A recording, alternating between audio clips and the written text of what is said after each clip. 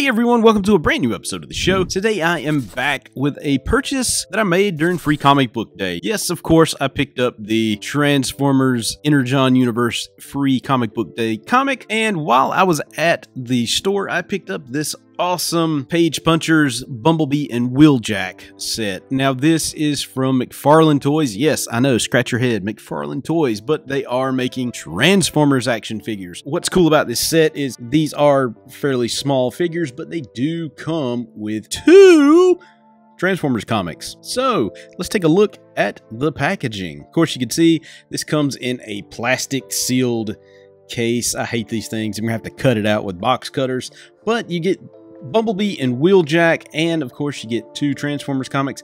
Can't really see. I think this might be the Transformers Bumblebee Spotlight from IDW.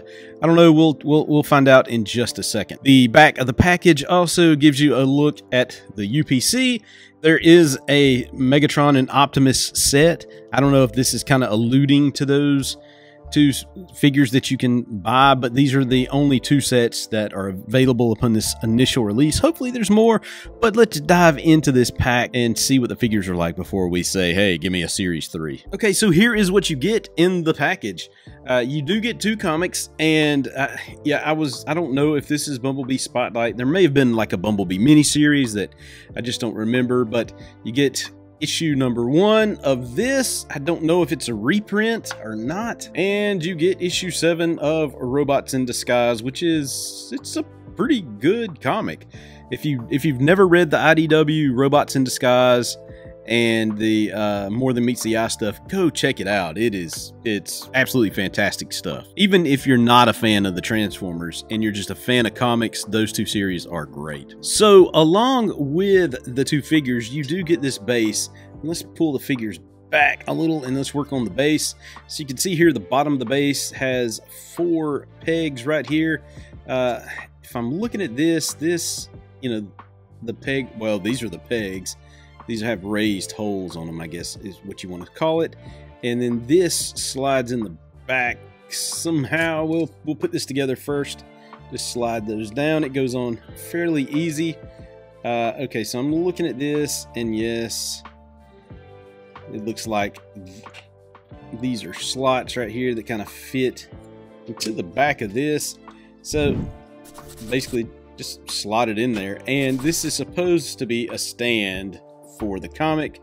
Now I don't know how many people want to just stand the comic like this, because it won't take very long and the comic will bend to all kind of pieces. So taking a look at these 2 guys, Bumblebee up first because his name starts with B and we like to do it alphabetically. Let's see if his head rotates. The head does rotate all the way around. He's a T90 fella.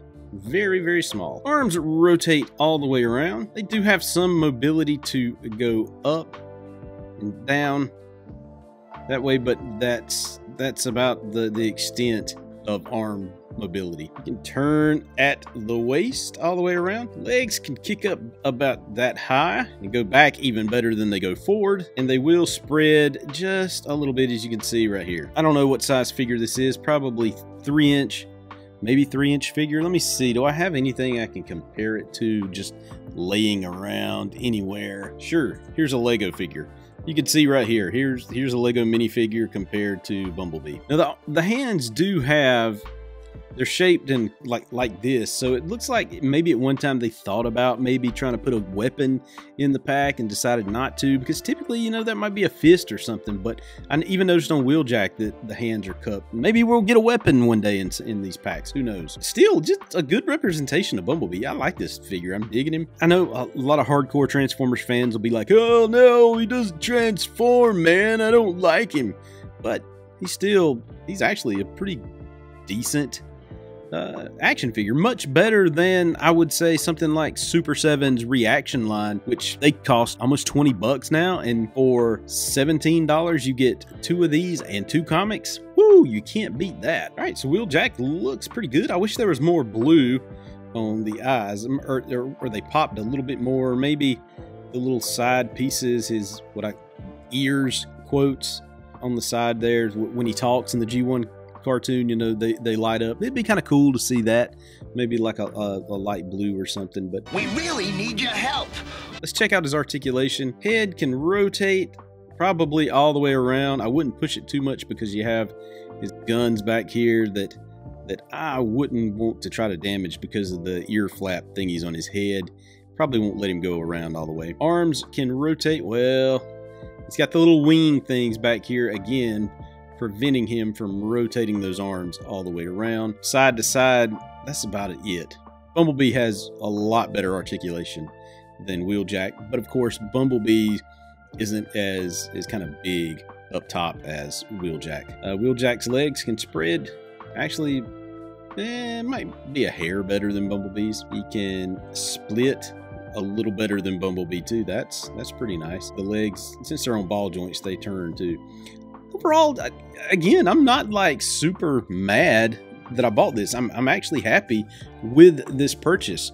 This is a great way to get kids into Transformers. Gives them a little, couple of little figures to play with in one pack.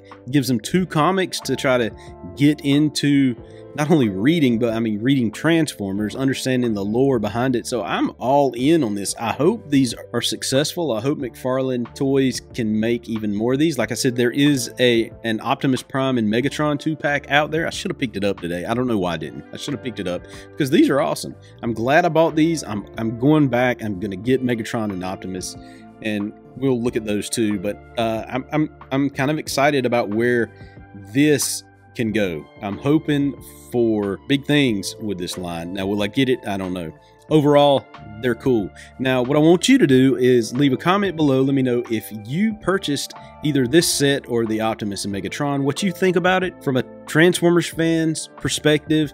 Do you like it? Do you hate it? Are you just sort of mid about it?